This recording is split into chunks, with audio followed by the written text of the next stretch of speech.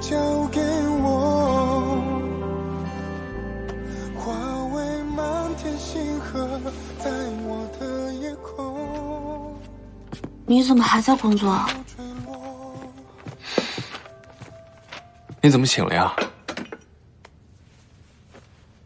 做噩梦了？对啊，我梦到你熬夜工作，把身体都熬坏了。吃个宵夜吧。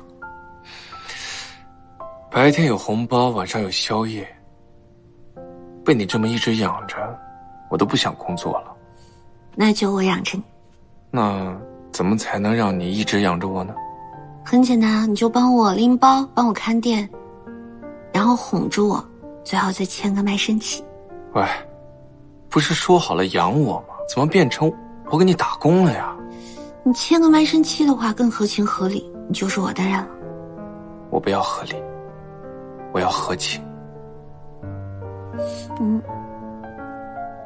先吃宵夜。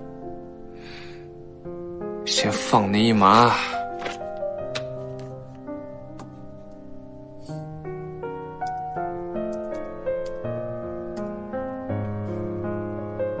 这个陈董是外贸的股东吗？哦，对了，明天陈太太生日，我可能会晚一些回来，你不用等我了。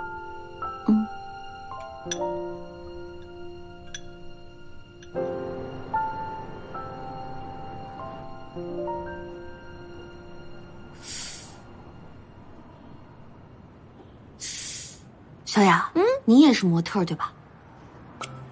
我还是你好朋友呢。你这是失业了又刚恢复吗？那你记不记得你欠我钱？快还我！你认识她吗？琳达姐，我认识啊，我前辈嘛，最早的一批时尚 icon。不过后来呢，她嫁给一个富豪之后就不怎么出来活动，现在应该很少有人知道她的名字了吧？大家都叫她陈太太。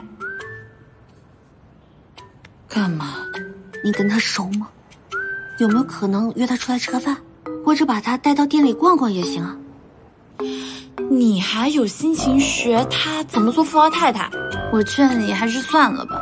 听说呢，她这个人在太太圈里口碑不怎么样。为什么？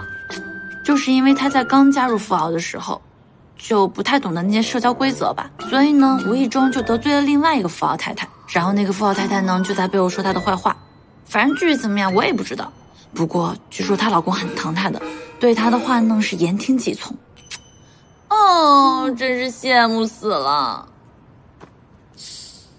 所以说，要想搞定陈董，就要搞定琳达姐。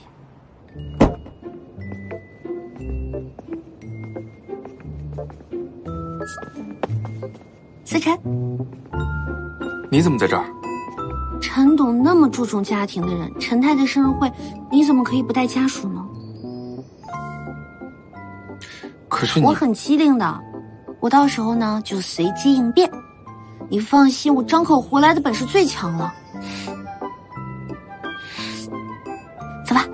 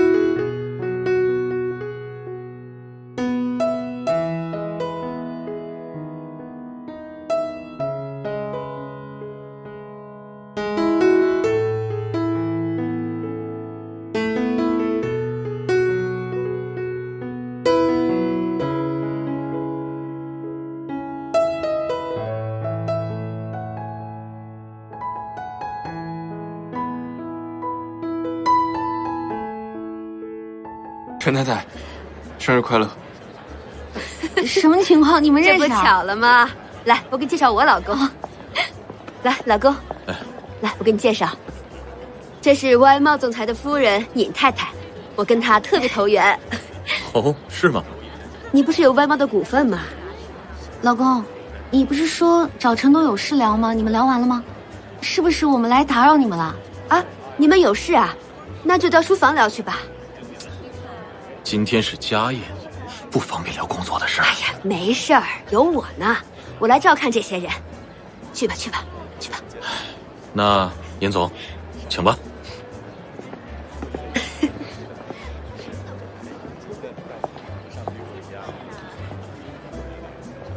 你什么时候和陈太太这么熟了？我帮了她一个忙。琳达姐，哎，小雅，好久不见啊，越来越好看了。这么小众的品牌也能跟那个女的撞衫，肯定是我前2天在网上发了一张照片，然后她去买的，缺人精。撞衫不可怕，谁丑谁尴尬。琳达姐你好，我叫顾兮兮。哦，这个呢就是你之前夸过的西西的设计师。哦，是你呀，琳达姐，你这个衣服啊，如果说稍微加一点点缀的话，会更加适合你的。那怎么点缀呢？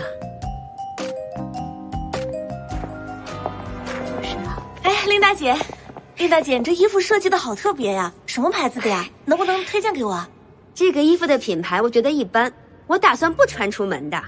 多亏西西给我重新打造了一下，这个款式可是在市面上没有的。哦，哎，对了，西西，你是不是有自己的品牌啊？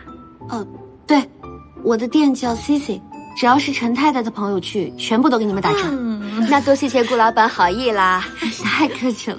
哦，对了，过2天我生日，你可一定要来。我的那些朋友啊，眼光都特别的挑剔。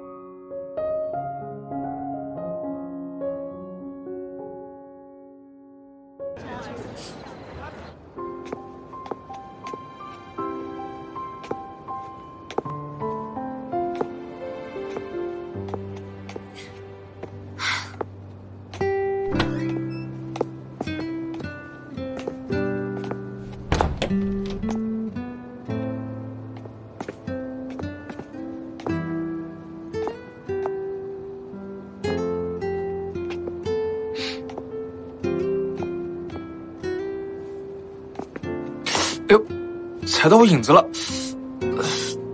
痛死了！你得补偿我。尹先生，你这个叫碰瓷儿。怎么样，搞定陈董了吗？不想努力了。没事，思琛，我呢跟陈太太是好朋友的，我们还可以再想办法的，一定会有转机的，对不对？不要难受。陈董已经答应我的要求了。你放下了。老婆帮了我这么大一个忙，我该怎么补偿她呢？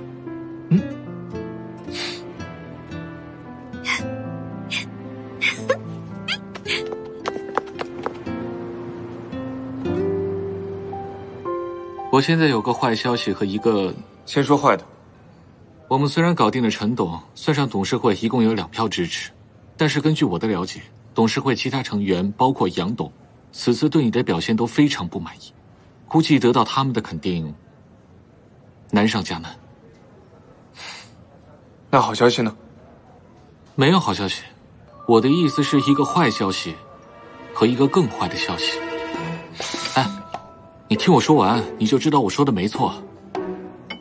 眼下我们还有最后的一线生机。ALEX， 对啊，我们当时就是拿10%股权跟他进行置换，只要 Alex 现在支持我，也许我们还能够挽回局面。他现在怎么样？有回应了吗？但坏就坏在这里，董事会那些人不支持你，原因就是因为 Alex 至今没有表态。